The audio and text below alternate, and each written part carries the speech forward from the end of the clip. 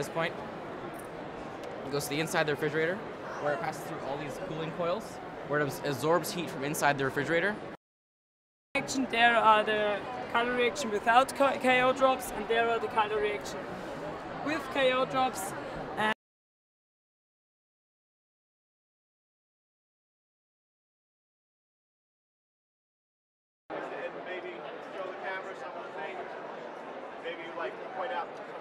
So these are the propellers that are the most efficient that I've found, and here. The main thing is right now it's made out of wood. I would like to maybe 3D print it or do something like that in the future.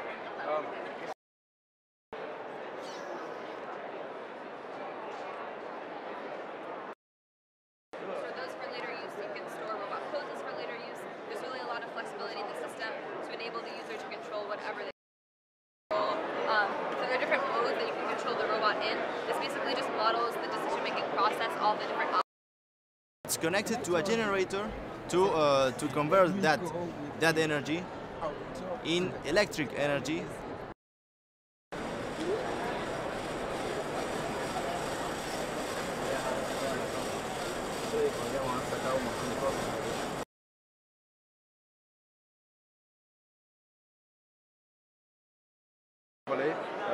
I will be able to fit the pressure sensors there. Another thing I had some trouble with was steering servo. That's the servo that steers. Basically, it captures your hand position. If you can see on the camera, a computer, it shows your hand position, and so it can match your wrist movement, tilt, and pinch, two-finger pinch. It's also mapping to the exact XYZ location, a relative.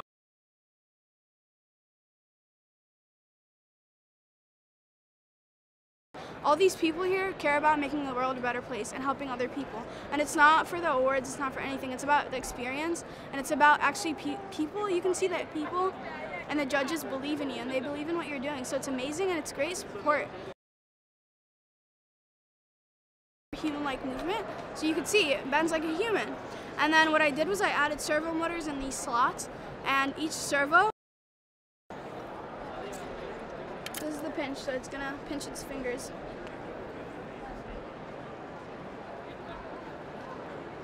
I was also testing on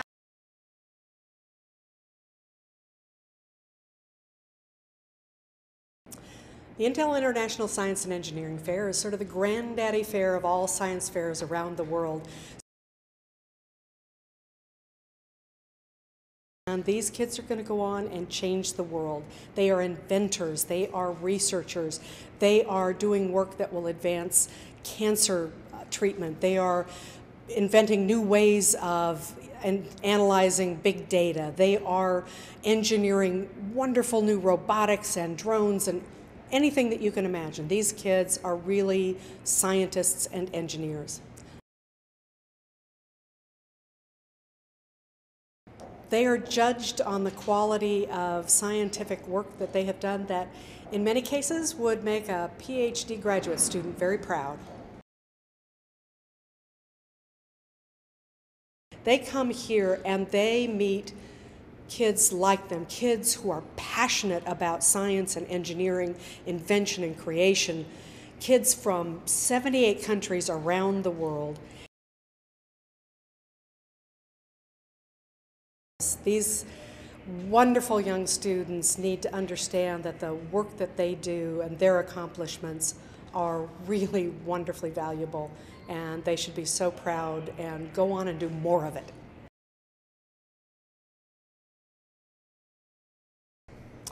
You know, I hope that they walk away from this knowing that this is the best week of their lives, up until now. And then it only gets better from here on out.